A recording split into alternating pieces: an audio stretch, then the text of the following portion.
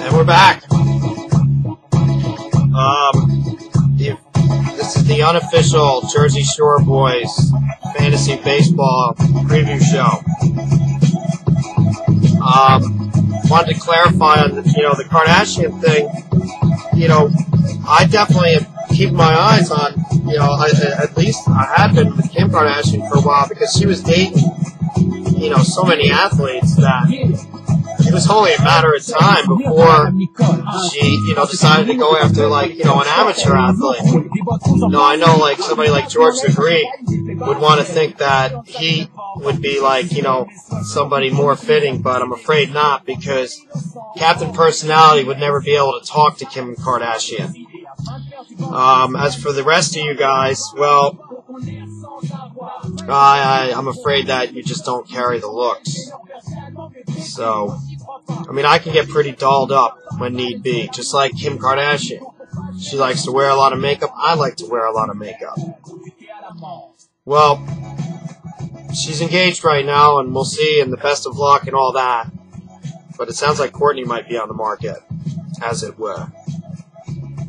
Anyways, so baseball starts Thursday. The Yankees... Is it the Yankees and the Tigers? What happened to, the Sunday night? I guess what we're accomplishing right now by starting baseball, I think they're starting just a little earlier than usual, is we're preventing baseball in November.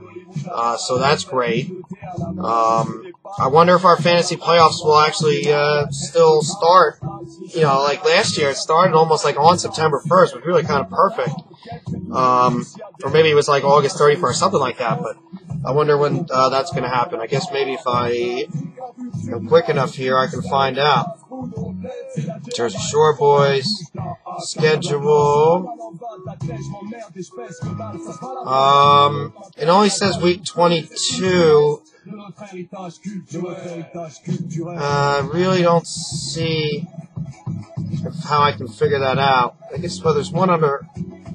Yeah, I'm not willing to do it. So one of you guys can post maybe on the comment thread of this video.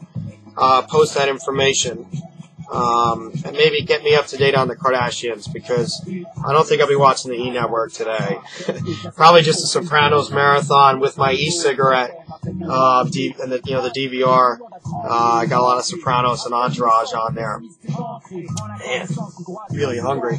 We're just going to have some water, though. Breakfast isn't for another hour.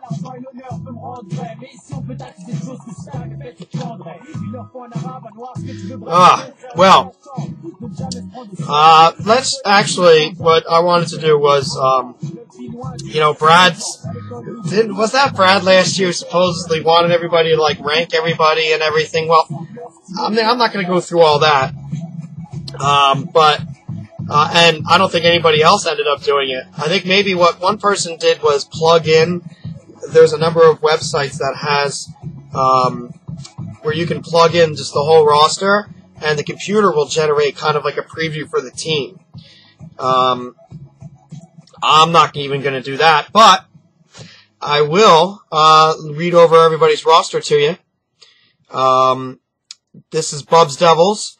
He has, we'll just go, right down the line. I don't know if he set his lineup, so this is not really going to be in any particular order. But we'll start with who's on his bench right now. And that's Derek Lee from Baltimore. I guess that's the Derek Lee that used to play in Chicago for the Cubs. I guess they got Carlos Pena this year. So I guess not really too much of an improvement. Probably a little bit of a step down for the Cubs because Carlos Pena strikes out just a little bit more than Derek Lee, but certainly I think has more upside as far as home run potential, and I believe maybe bats from the left side of the plate. I don't know, maybe that was something that Chicago was looking for. Anyway, Luke Scott, also on his bench, first baseman, also listed as an outfielder. Scott Rowland, third base. Juan Uribe, he's got second base, third base, shortstop potential, or eligibility, and Maglio Ordonez. Not too bad. A very solid bench. Nobody really is there 100 runs or 100 RBIs. No real stolen bases on the bench. So this team is actually lacking speed. He's got two guys, Ichiro and Carl Crawford. And Ichiro can be, in my opinion, a little inconsistent with the stolen bases. You'll see 50 out of him one year, and then the next year you'll see 28. Well, I'll try to actually be more accurate about that as I'll bring up Ichiro's career log just very quickly. Stolen bases for Ichiro. This is dating back all the way to 01. 56, 31, 34, 36, 33, 45, 37, 43, 26, 42. So, and the 26, he did only play 146 games in 2009, but again, that's 146 games.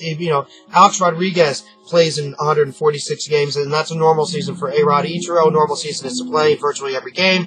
He didn't do it that year, but either way, maybe it was some problem with his legs. I don't recall the injury, but he only stole 26 bases. Now, in 08, he stole 43, and in 2010, he stole 42. So, certainly, you're probably looking at 40-plus stolen bases. The other guy, speed guy on his team, was Carl Crawford. 47 stolen bases. You're probably looking at the same total this year.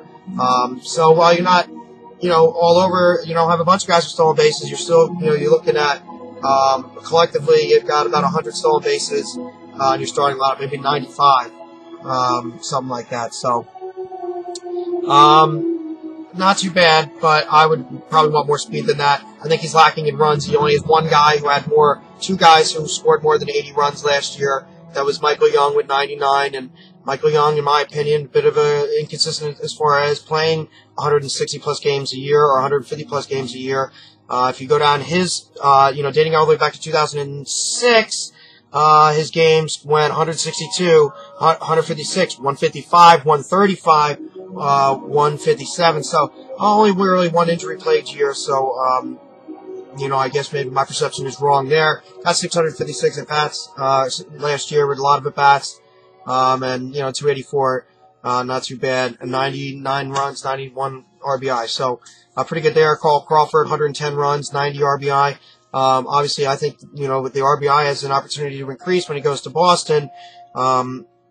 So, he's got Dustin Pedroia. So just going down his starting lineup, Buster Posey, Justin Morneau.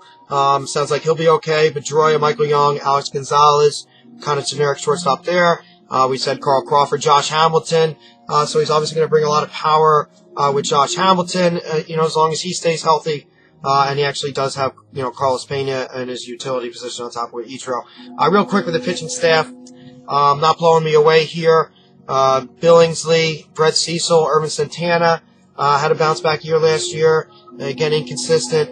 Anibal Sanchez, Brian Dunsing, Edwin Jackson, pedestrian, for the most part, Dice K and Johnny Cueto. Cueto, maybe with some upside, Dice K, in my opinion, big downside. And his relievers, Papelbon, Nathan, Bard, he's gonna get some saves. We'll see. Nathan's going to be mixed in. I was just watching the Twins game yesterday afternoon. Nathan's going to kind of be nursed in, at least at the beginning, before he takes over, because they definitely have, I think, Matt Capps in Minnesota as well. So, not too bad for Team Bob. Obviously, as we look at it, you think he has enough offense to get him to the playoffs. I think he's going to have to make moves. Because if he doesn't, strengthen up his pitching, maybe waiver wire, he's not going to be a playoff team. So unless Robert doesn't, in my opinion, improve the pitching, I don't think he's going to be in the playoffs. So that is Team Bub. That's one team, non-playoff team. So, we'll move on to the next team, after a short break. And, we're going to have to try to speed this up a little bit. All right.